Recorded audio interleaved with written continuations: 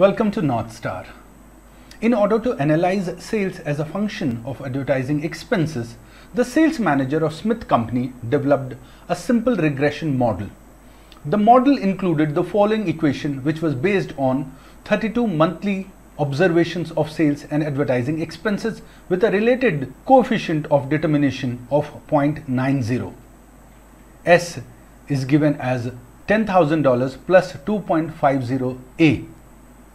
S is equals to sales and A stands for advertising expenses.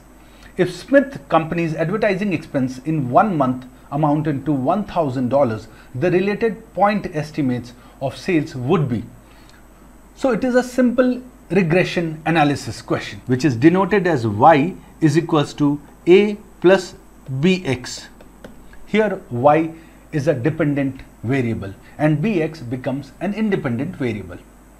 This same equation has been written as S is equals to 10,000 plus 2.50 A, where A stands for advertising expenses. We need to find out how much would be the total sales, which is a dependent variable, on advertising expenses. If the advertising expense for a particular month is $1,000, let's calculate by substituting values. 10,000 plus 2.50 multiplied by 1,000. This is 10,000 and this becomes 2,500. So the correct answer would be $12,500. So this would be our sales. In other words, the total sales that the company would be able to achieve if the advertising expense is $1,000 for a particular month is 12,500. You may ask me, what do we do with 0.90 here? This is an additional information just to confuse you.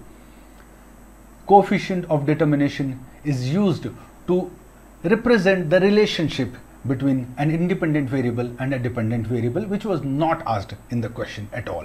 So the correct option is option number D, $12,500. Thank you.